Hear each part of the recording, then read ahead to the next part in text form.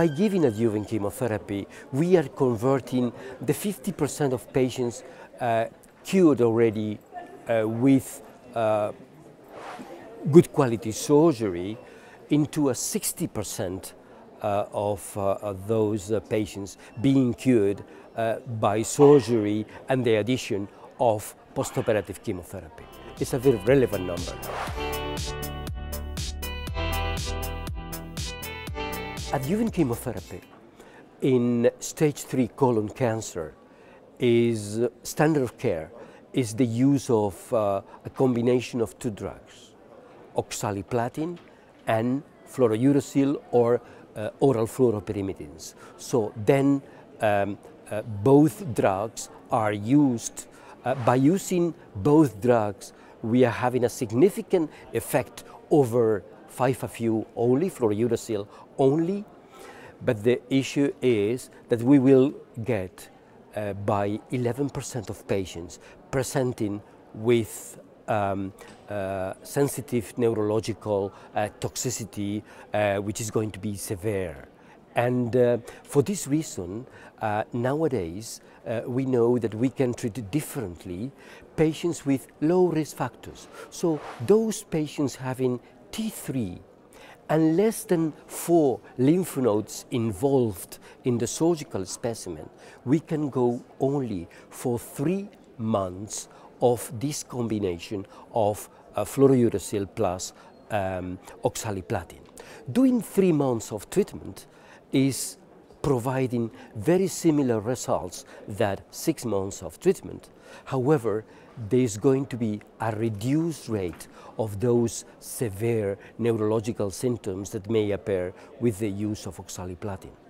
However, for high-risk patients, those presenting T4 tumors or 4 or more lymph nodes involved in the surgical specimen, the current recommendations is to treat with a combination of those two drugs for 6 months.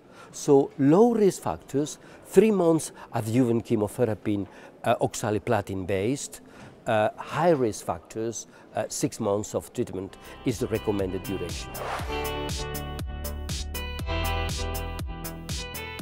We can use in this setting of stage 3 colon cancer oxaliplatin in combination with capecitabine, which is the most common oral fluoropyrimidine used in Western countries, or we can use continuous infusion 5-FU as in the FOLFOX schedule.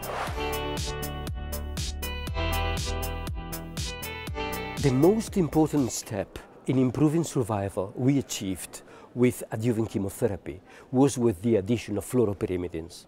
Oxaliplatin is adding on the top of that, but with more important and severe toxicity.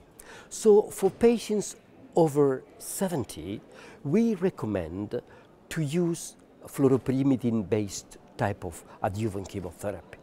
The issue of oxaliplatin could be for very healthy people over 70, discussed individually with them. But in general, we recommend a combination of this drug for people younger than 70, and after 70, we recommend single agent fluorouracil or fluoropyrimidines for adjuvant chemotherapy.